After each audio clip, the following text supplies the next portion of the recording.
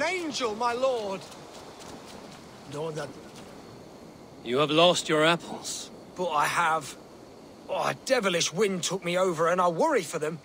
But I've saved the finest and the juiciest. Oh, these apples explode in your mouth with the iridescent light of Jesus. What makes them special? An apple is an apple, no? Oh, I beg to differ, my friend. You see, every year we make the pilgrimage to the west. Hammer's farm. Farmer Hammer, to the west. Yes, we call him the Hammer. And his apples are fine. Have this sweet iron tinge in them. My friends have already made it back. They are surely feasting already, but... I fell on some misfortune. My cart busted. Oh, me apple cart hath fallen! These apples must be eaten. They're too juicy to be left to rot. Oh, eternal thanks for carrying the crate. I would be happy to share in the bounty of these apples with you, once we meet up with your friend. Oh, surely. We will share the Lord's work with you. The iron tinge, you will taste it.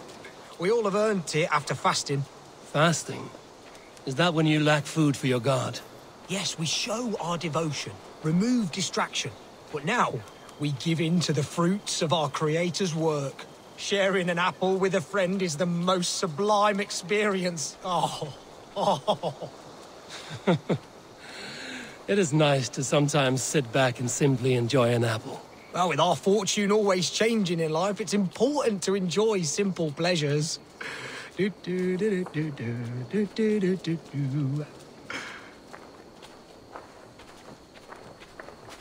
Oh, I am so excited for you to see my friend and eat apples with us.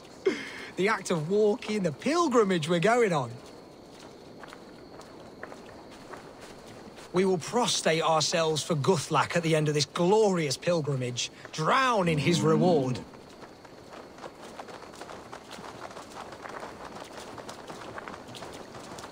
Here we are, our tiny sanctuary.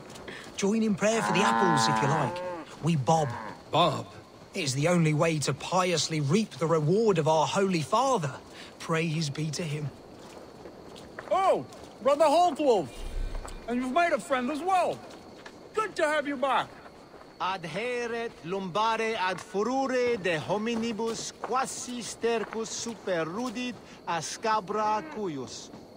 Multi autem sunt in numero, sed mente sua ad modum tenues esse.